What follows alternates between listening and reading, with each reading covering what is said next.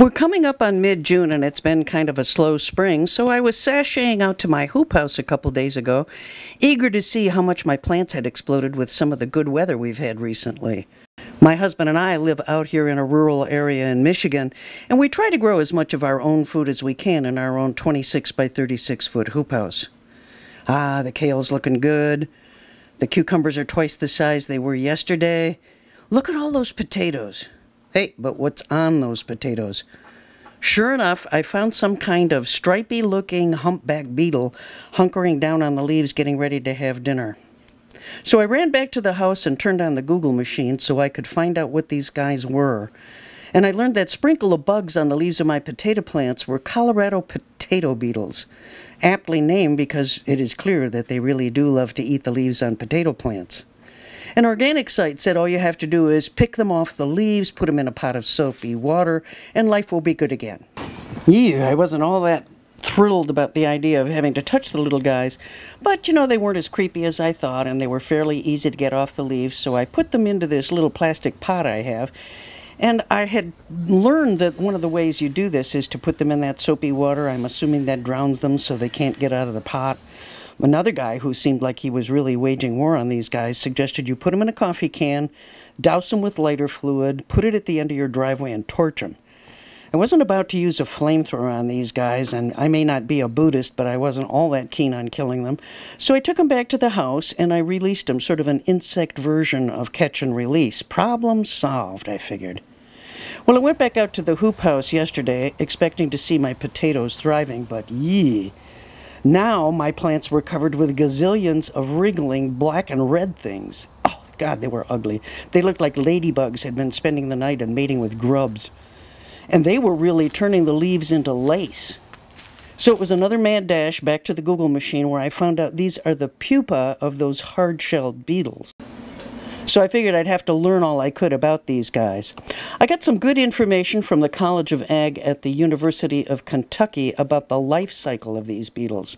Turns out that the big guys with the stripes down that hardback shell, those are the adults and they overwinter in the soil. So in the spring, as they begin to come back to life, what they can do is they can actually start eating the parts of the potato plant that are below ground.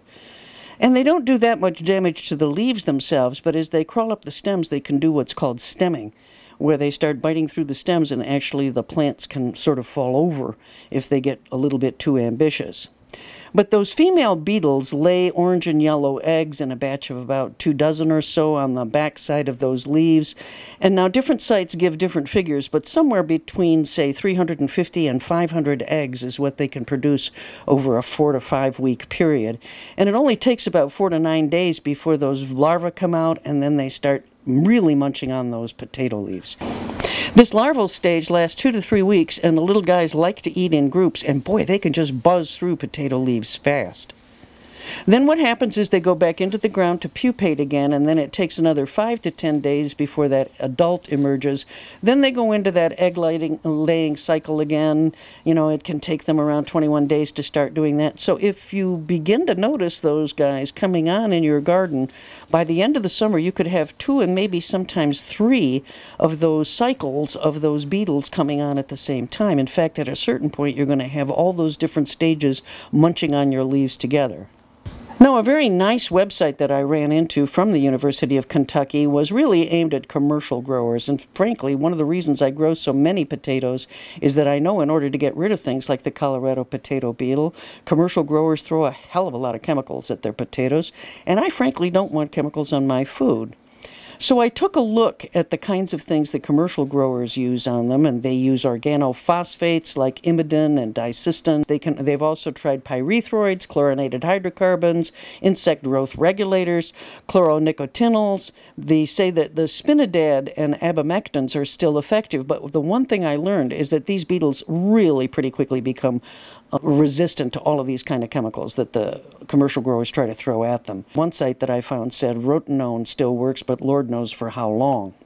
So I was looking for some more cultural or biological ways to try to control these, more organic ways. Diluted neem oil, that's another organic or natural type spray that you can use. They say that the neem oil doesn't really kill the beetle, but it makes them less likely to want to chew on the leaves. The other chemical that's natural that you can use is BT, Bacillus thuringiensis. It's available as a spray. It's not terribly effective on the adults, they say. And one of the things that you can do is try to get these naturally opposing biological predators into your garden. They suggest green lacewings, ladybugs, stink bugs, spiders, even some kinds of flies. But I've read in other places that maybe that isn't all that effective, and obviously it's not going to be an immediate quick fix when these little guys are munching down on your leaves already. Crop rotation can help.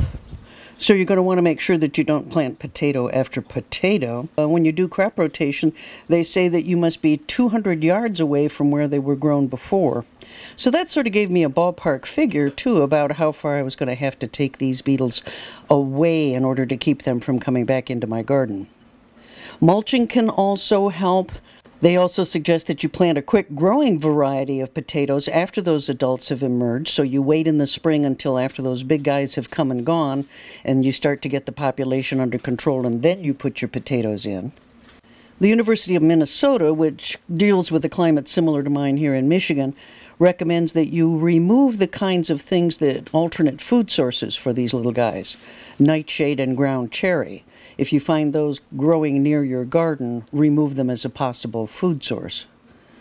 Probably one of the bigger fears that I had was I was reading from the University of Rhode Island that they are now producing GMO potatoes.